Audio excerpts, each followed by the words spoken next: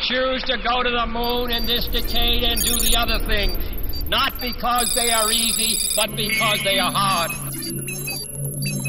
It's one small step for man.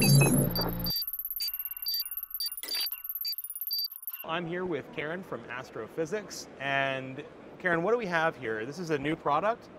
The scope is, yes. This is our Mach 2 mount. We've been making that for a few years, but the 110 GTX Starfire is brand new. This is the first one. We haven't shipped any yet, but they will be heading out in the next couple weeks. Excellent. And what makes this telescope unique? Actually, it's optimized for imaging with the new cameras with the larger full-frame sensors and these tiny, tiny pixels, which are really hard to work with. So the optical system is designed specifically for those cameras. It is optimized for imaging. You can use it visually, but it's really designed for the imagers. Okay, and I know that this is out for a number of years, but the NEAF hasn't been around the last few years, and correct. I don't believe this has been out at a NEAF. Yep, no, we introduced this, the Mach 2 at the 2019 NEAF. Okay.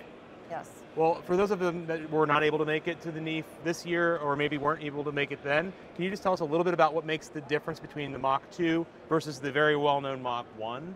Oh, great. The biggest difference is the Mach 2 has absolute encoders standard. It comes with encoders.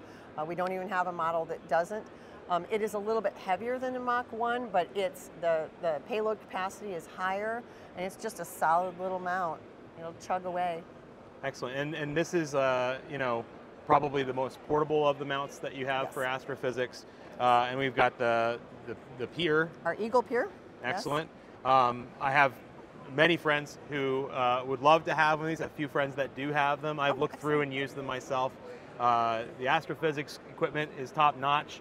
If you're looking for premium astrophotography equipment or visual astronomy equipment, look no further than Astrophysics. I always love to come by your booth. Thank you so much. Thank you. I appreciate it. Nice to talk to you guys. Nice to talk to you as well.